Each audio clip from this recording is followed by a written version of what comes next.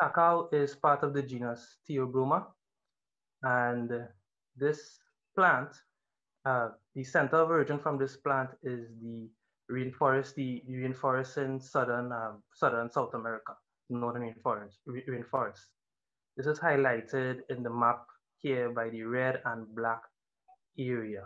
Uh, exploitation of this plant by the natives has given rise to what we enjoy as chocolate today.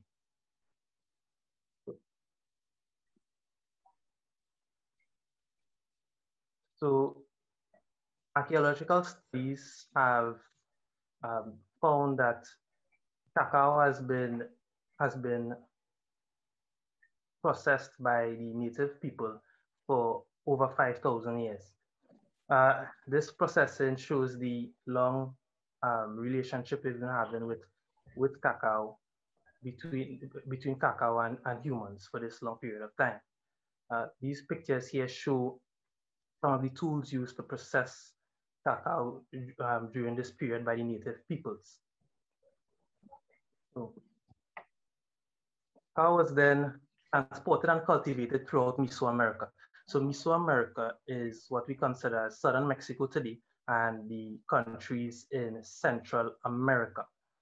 So the Aztecs and Mayans transported and cultivated the crop throughout this region. Now, the variety that they selected for based on the favorable flavor attributes. This variety is known today as Criollo and is still the variety with the best flavor attributes. Cacao played an important role within Mesoamerican culture. So the pulp around the beans, they were fermented to make alcoholic beverages. The beans themselves were dried, roasted, and ground by the Mesoamerican people, then mixed with maize, cinnamon, and pepper to create a Mesoamerican chocolate drink.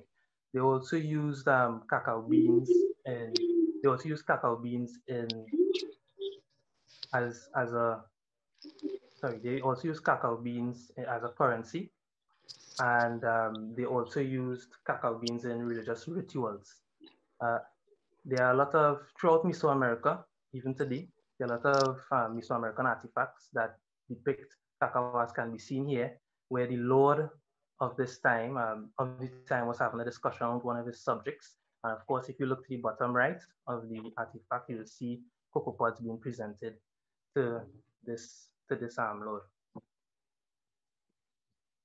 When the Spanish arrived in South America in the 1500s, they were intrigued by the importance of cacao to the Mesoamerican people of that time. What they noted, what they noted is that the large consumption of the Mesoamerican chocolate drink by Montezuma, the then Aztec ruler. While the Europeans themselves found the Mesoamerican chocolate drink astringent, they soon realized that mixing the ground cocoa beans with cinnamon, vanilla, and sugar produced a drink that was favorable to them. That drink was soon exported to Spain and other countries throughout Europe, creating the first international market for cocoa beans. Of course, this led to the cultivation and propagation of cacao throughout the colonies, particularly in the Caribbean region. So the 1700s, cacao was mainly produced within Caribbean and South American regions, but there were some natural disasters that affected cacao production. One of these disasters occurred in the islands of Martinique, Martinique and others, where hurricanes ravaged these islands. Of course, something that is well known today. After the hurricane passed, most of the crop was of course destroyed, but there were some plants that survived, and these plants were selected to repropagate the plantations within the island, and they also shared it with other islands that were similarly devastated. Now, these varieties are known to be a melanado. Right? Within Trinidad, within the early 1700s, there was also a problem where pods were blackening and drying on the tree, and that significantly reduced the production of cacao in the island. Now, cacao was a very favorable, cacao in Trinidad was very favorable to Europeans. It was so favorable that they would sign contracts with the plantation owners to get the pods from the farms even before the tree actually produced pods. It was that favorable. So to mitigate the problem and to of course boost production, what they did is they collected uh, a harder variety from South America, what was known then as the Forastero variety, and they planted it within the Caribbean island of Trinidad to boost production. Now, this the hybridization between Forastero and Criollo formed the Trinitario variety, which of course is well known today. Then the early 1900s, plant diseases, of course, had a part to play in the direction of cocoa farming, cocoa plantations. In Costa Rica, at the time, they were planting mostly bananas, but because of diseases, they lost approximately 90% of the production of bananas on the island, and they were losing control. They did not know how to control the spread of this disease. So what they decided to do is to cut down the banana trees and replant it with other crops. One of the crops that they decided to plant it with was cacao. So what they did is they decided to go to the different Central American countries where the Mesoamericans would have planted Criollo variety, and they would assess these varieties for yield and flavor and bring those varieties back to farm managed then by the United Fruit Company. And this resulted in the United Fruit Collection in Costa Rica, which is now under the stewardship of CATI. In Trinidad, the witch's broom disease was ravaging production again. So what a geneticist at the Imperial College of Agriculture, as what is known as the Faculty of Food and Agriculture today, he surveyed he surveyed the nation for different varieties to see if he can identify a variety within the country that was sufficiently resistant to witch's broom disease.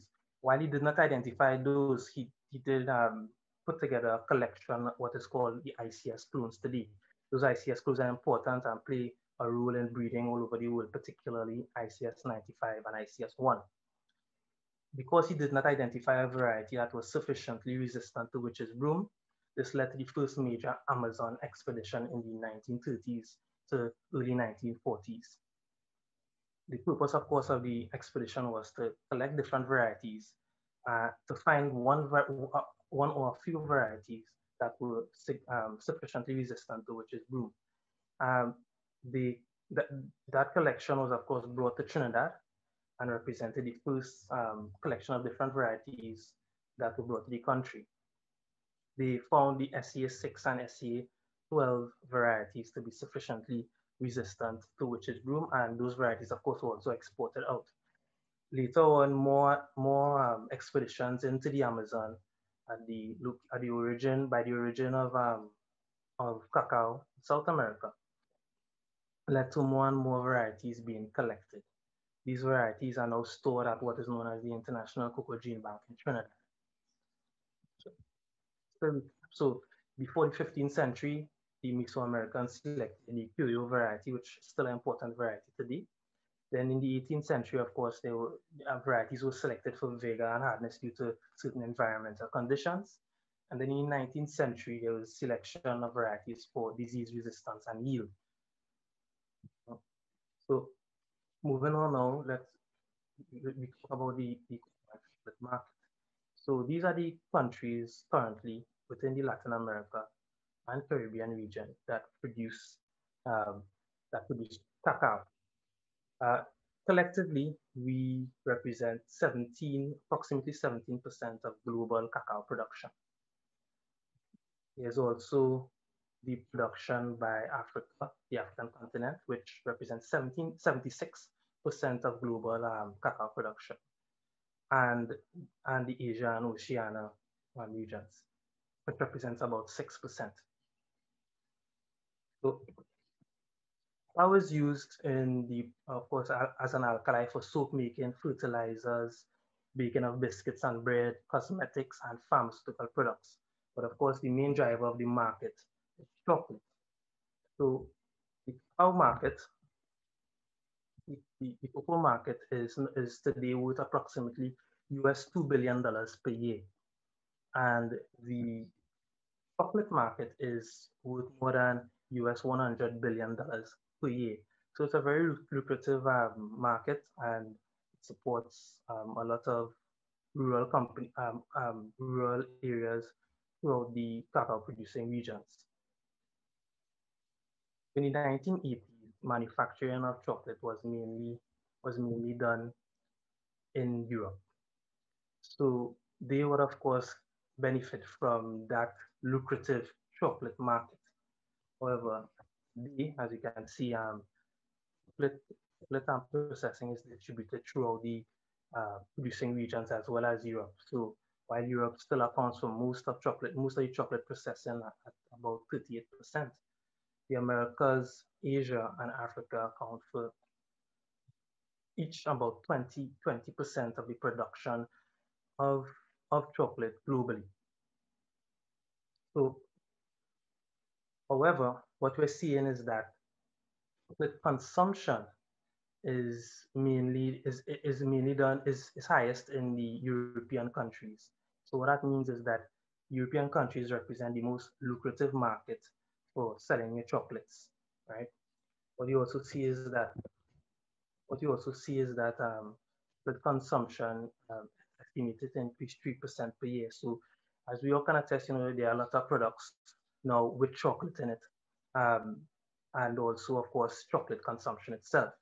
So that represents a lucrative increase and a lucrative market for not just European chocolate processors, but also those in countries like Trinidad and Tobago and throughout our region. Chocolates have become an important part of our diet due to increasing consumption. However, chocolate products have been shown to contribute approximately 4.3% to cadmium dietary exposure in Europe. We highlight Europe because, as I just showed, they consume the most amount of chocolate globally. But what is cadmium and how does it affect us? Cadmium is a metal element similar to zinc, nickel, manganese. A metal element is one that is shiny, malleable, and it conducts heat and electricity well. And typically at room temperature, it's in the solid state.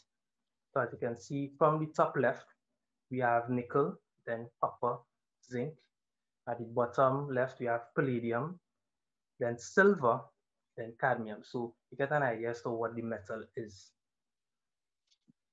Cadmium is naturally found within soils. It's not found associated with phosphates, etc. So it is something that is unavoidable, or it's unavoidable to have cadmium within all foodstuffs. Cadmium is used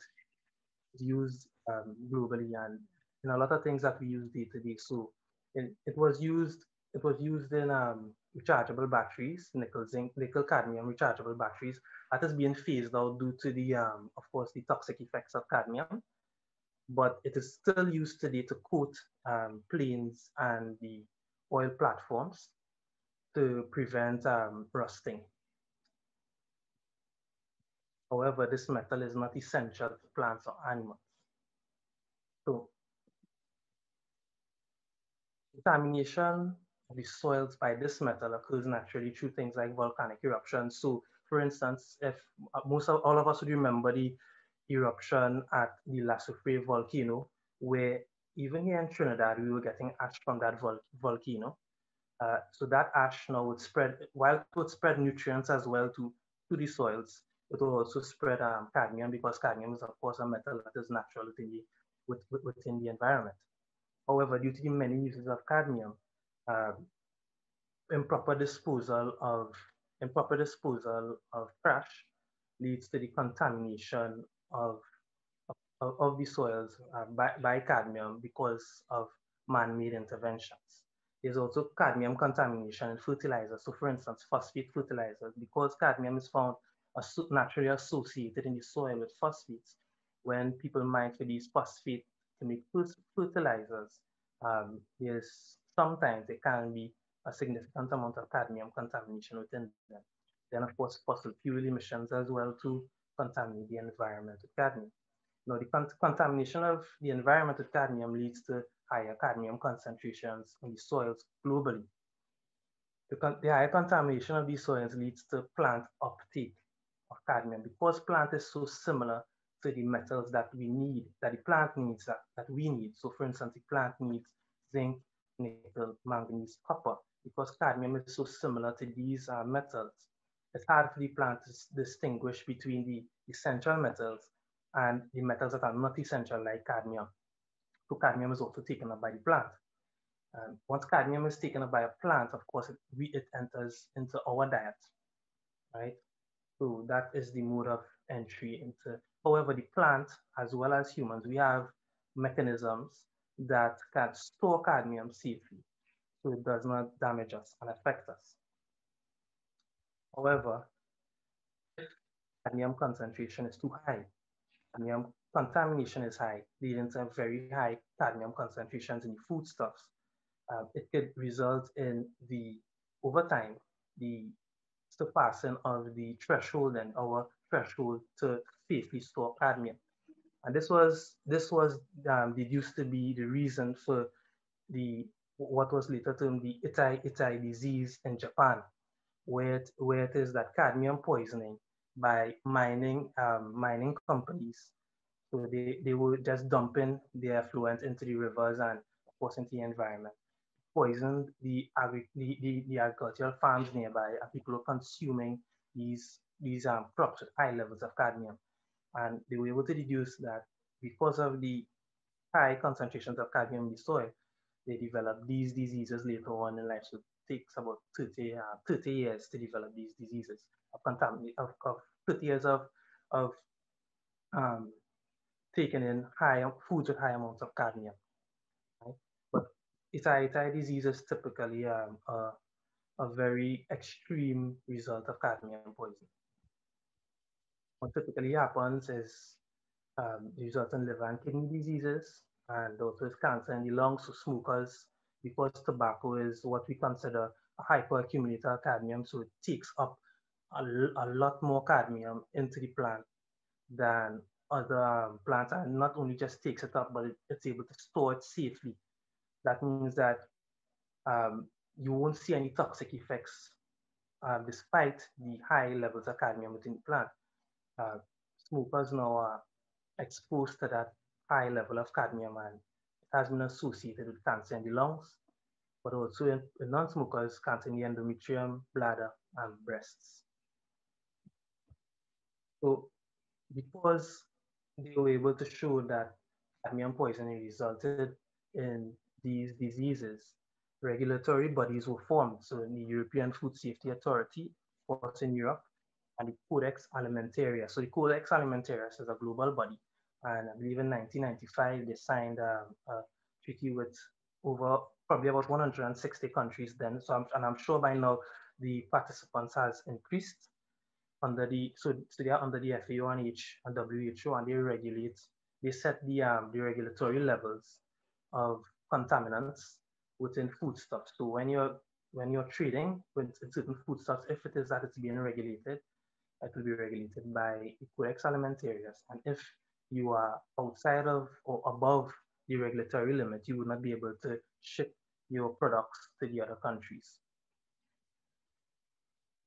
So as global consumption of chocolate has increased and chocolate products contribute 4.3% to cadmium dietary exposure in Europe, the EFSA and Codex Alimentarius set maximum allowable levels of cadmium on chocolate products.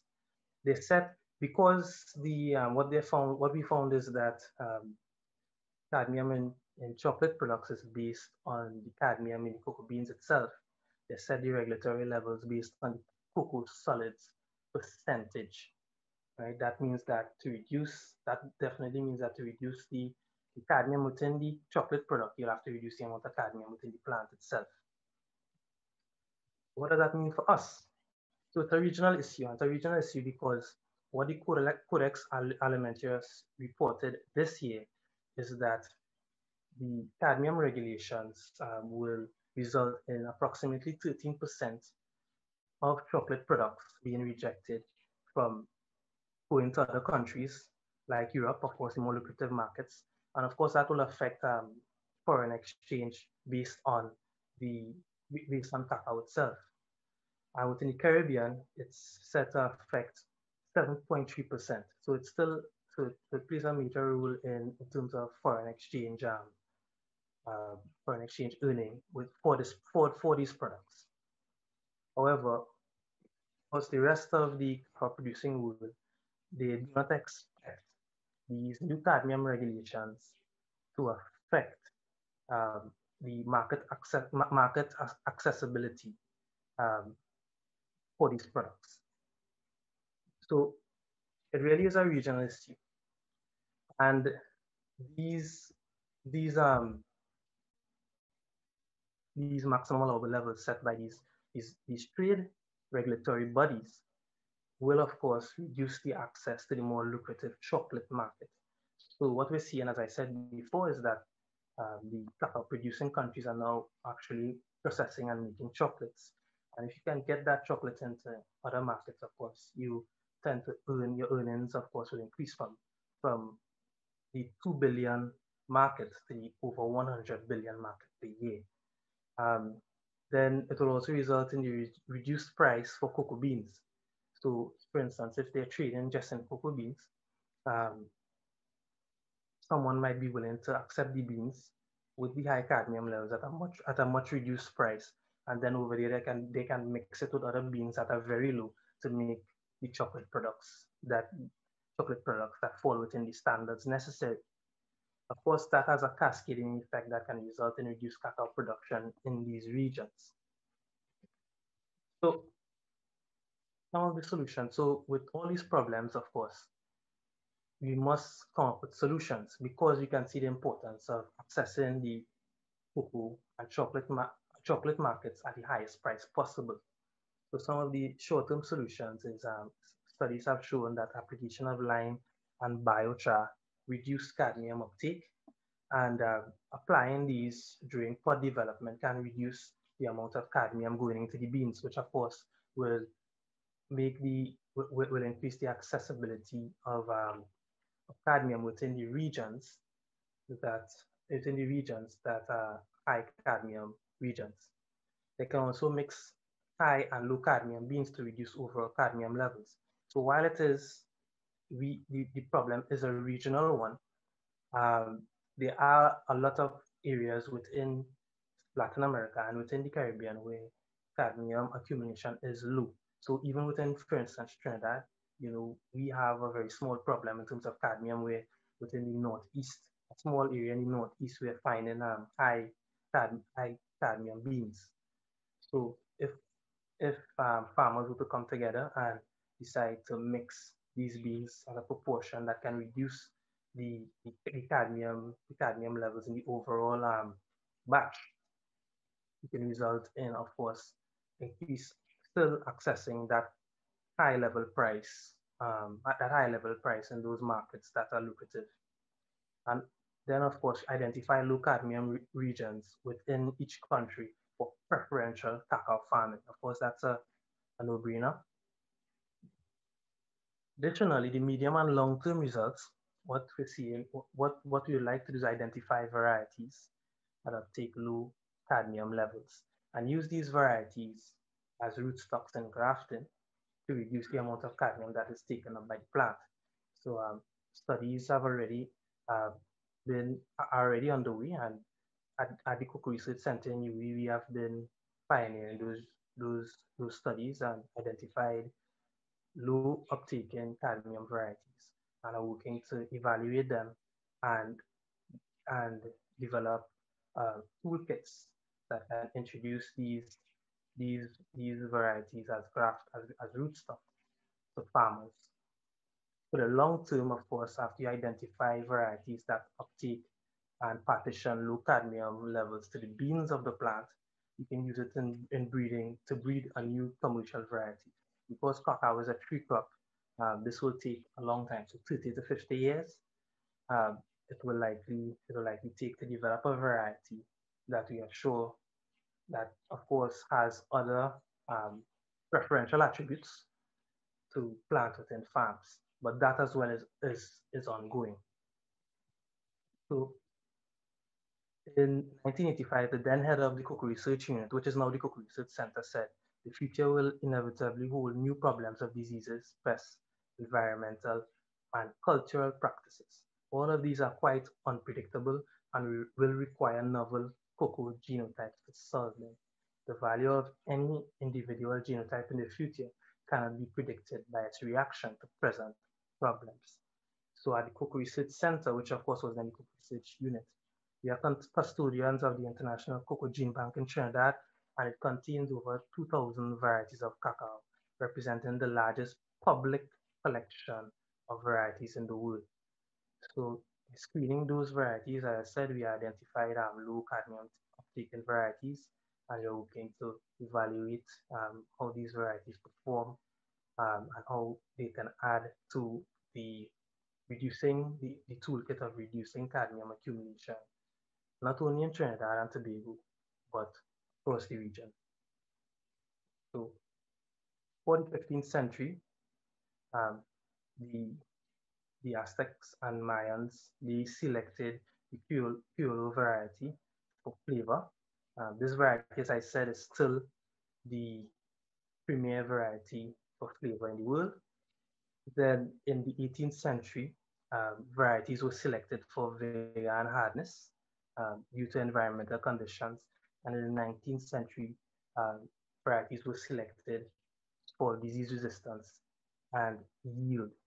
So throughout time, for every, whether it be just for, for flavor or to mitigate a problem, they have selected varieties that have that have given us the ability to continue propagating this crop and increase our production throughout the world.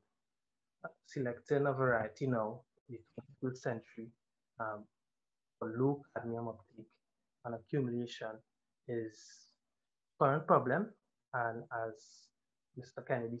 Kennedy said, um, it we will be able to identify new varieties, new genotypes that can mitigate this problem and be shared with those across the region from right here in Trinidad and Tobago. So that's my presentation. And this is a list of the references. I'd like to thank everyone for listening, and I'm welcoming any questions at this time.